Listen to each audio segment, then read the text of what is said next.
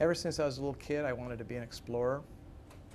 I wanted to find things that nobody had found before. And when I was young, they went to the bathyscaphe in the lowest parts of the ocean, and so that was kind of, I couldn't do that. And they discovered the North Pole hundreds of years ago. And I've always been intrigued by old things, by ancient things. And I loved Egypt as a child. I loved mysteries. And I found that I had a facility for writing. I loved to draw letters and hieroglyphs and things like that. And there's just so much still to discover about the Maya.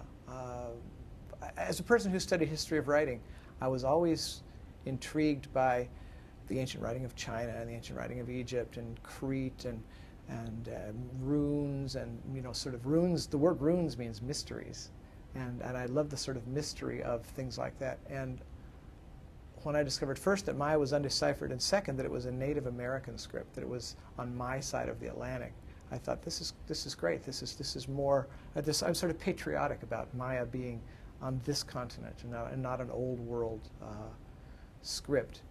But the best thing about Maya writing and studying Maya culture as an archaeologist or as an epigrapher is there's so much more still to discover.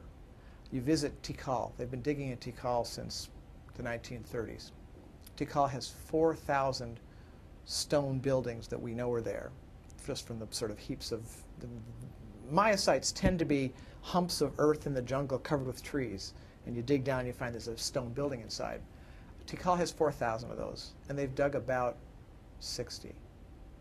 So Tikal is like 1.5% penetrated, and the rest of it's still to be discovered. And in fact, even in major sites, they sort of expose the pyramid, and sometimes they'll tunnel in, but the pyramids are layered, and inside each pyramid is a smaller pyramid going down to 50 BC or sometimes older. And many pyramids have 7, 8, 15 layers. I think Tikal, there's an animation of the layers of Tikal's Acropolis, and I think there are 18 different building programs over the 700 or 800 years that they worked there. And there's so little solid, deep archaeology in places like this. Like I said, they've been working on Tikal for years, and they've only done just 1.5%. There's so much more to be discovered. At Palenque in 1999, Alfonso discovered Temple 19 had this fabulous bench. They weren't sure if it was a throne or a packing crate, but it has these carvings on two sides that talk about the time before creation, what the gods were doing that's related to what the king was doing. And it turns out that Akalmonab, the king that built Temple 19 and Temple 18 and maybe Temple 17, was a major Palenque king. Nobody knew that before these temples were dug up. And he wasn't as great as King Pakal, the famous guy in the Temple of the Inscriptions, the tomb that was like the Mexican King Tut. It turned, 1999, I was working with Alfonso on that dig. Well, my favorite story from the field was when I went into the Palenque Aqueduct. The palace has this large plaza in front of it and a river running right through the plaza, which they roofed over to make the plaza level. And so there's this tunnel through the plaza with stone roof, it's a corbelled arch, which is a pointed stone arch. And you can wade through the aqueduct. And I went in there and I was attacked by bats. And that was kind of fun to be. Vampire bats were very important to the Maya because the Maya loved any creature that could travel between worlds, and a vampire bat, of course, lives in a cave. It looks like a mammal, but it can fly, and blood was very important to them. They felt the gods were fed by blood, and so a vampire bat they thought was some sort of emissary for the gods collecting taxes or something. Not only did they not say the world would end in 2012, they said the world would go on. I want to say that the whole basis of the idea that Maya calendar comes to an end in 2012 is that the date that the Maya say, according to the Maya calendar, the date of December 21st or 23rd, 2012, is a big round number. It's 13 followed by 4 zeros, 13, 0, 0, 0, 0. And that date is identical to the date that the Maya called the date of their creation. And you know how a clock reaches 12 and then it becomes 0 again and becomes 1 o'clock and 2 o'clock? The Maya calendar 5,000 years ago was at the number 130000. And then it started over, and that was our creation.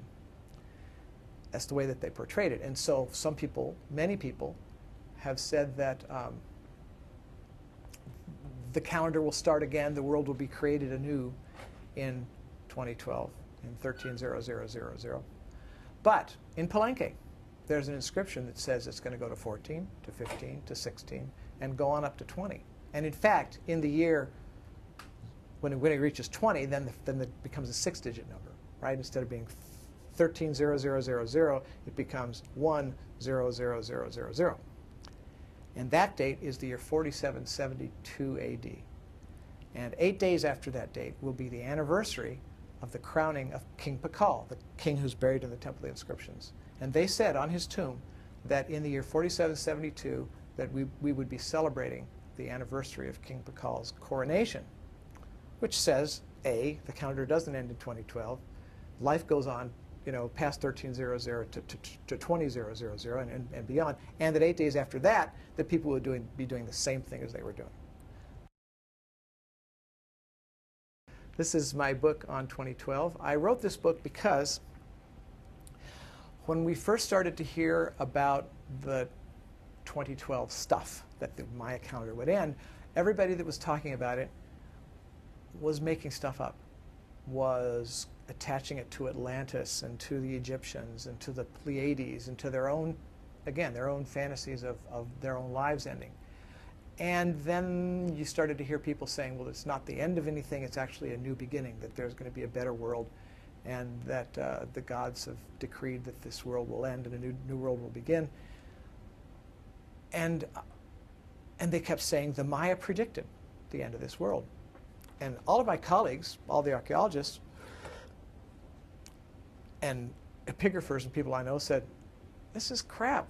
The Maya didn't say this. And they were saying things like, you know, why are this is just ridiculous. It's misinterpretation of the Maya and so forth.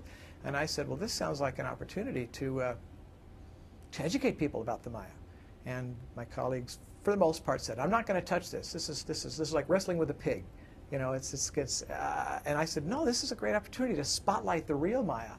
And my book started out as an examination of all the information that we have about the ancient Maya prophecies, whether they predicted an end, explaining the calendar, and then it grew into sort of you know, as you're looking for any sort of one of the great things about this kind of work is you start with one purpose and you discover all these other things along the way. And so it's a bunch of essays about 2012, about the calendar, about prophecy, and then about the things I discovered about the Maya and their worldview.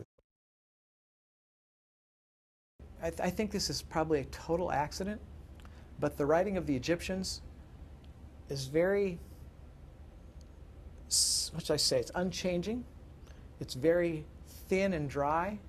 The glyphs stand separate from each other, like desert plants, like, you know, thorny bushes in the desert. And Maya glyphs are like jungle growth. They're like mashed together, and they're really complicated, and you can't tell them apart. It's an interesting coincidence.